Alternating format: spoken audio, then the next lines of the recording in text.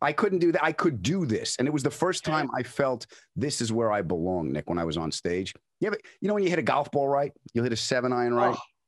Ping, and you get the ping. Tiger Woods, Jack Nicklaus. I mean, I was meant to be for at least the next 3 minutes till the next shot. Yeah, I had that ping is what I got when I was on stage. And I remember, Nick, I remember thinking to myself, all right, I don't know how long this is going to last, but I know for right now I belong here. So I'm going to ride this horse as long as I can.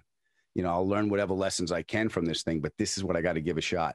And my father gave me permission. This was the first time my father looked at me, because my father was very mechanical. I love cars. I was on a show called Italian-American family. Yeah, Italian-Americans, bunch of we have a whole house and we don't live in it. They paint the basement red and green. They put an extra kitchen down there. They live in the basement in the garage, but there's a whole house that no one comes into in case Sinatra or the Pope is coming by. So I'm downstairs in the garage of my dad, and he's working on cars, and I didn't have the mechanical ability he did, and I couldn't build things like him.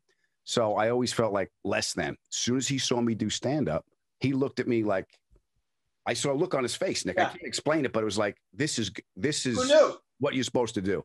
Yeah. And he didn't say anything, but a couple of days later, I was in the garage. I said, Pop, I want to give this a shot.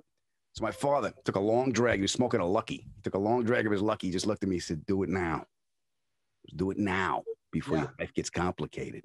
Yeah. But if you're going to do this, you better give this everything you got.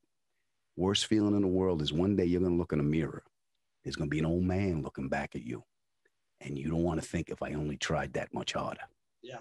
So he pushed me to do it. And that was the first time my father gave me permission to do it. And I noticed that feeling. And I still struggle with generating that feeling on my own. So I started doing stand-up.